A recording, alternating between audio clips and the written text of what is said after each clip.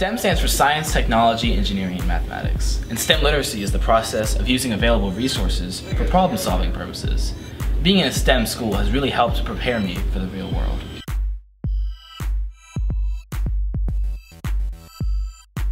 My class just participated in the Greenwich Genetics Lab, where we tested to see if blood samples had sickle cell disease. Sickle cell disease is a disease that causes blood cells to be deformed.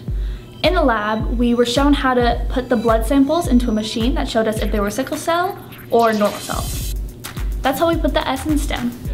Here in ET, me and my fellow classmates have been assigned this advertising project for our broadcast journalism unit, where we have to be director, assistant director, 3 cameras, and also operate an audio lighting board.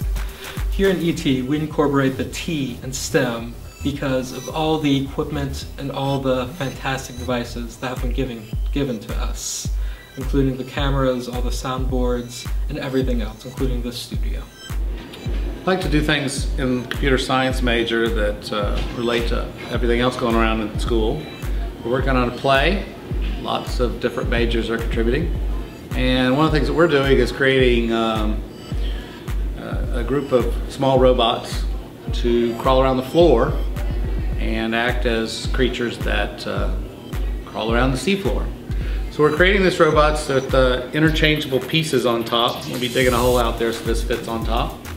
And then we can create sea anemones and slugs and small crabs and other things. We're also configuring the robots to follow the leader. We can configure one robot so that the others go in the exact same path, so we can crawl along the floor as a group. The Rubik's Cube has an opportunity for us to really look at problem solving and how we react to problem solving. My students, most of them have never solved a Rubik's Cube. They're going to experience frustration, they're going to experience failure, and we talk about how we react to that and what it means to go back and attack the problem again, even when there's been a mistake, even when there's been a failure, and that it's about getting to that end and the satisfaction in solving the problem, rather than giving up or just kind of bailing out of the project. So it's given us a really great opportunity to learn how we deal with problem solving and how we deal with failure, and be okay with that, because after all, it's just a Rubik's Cube, right?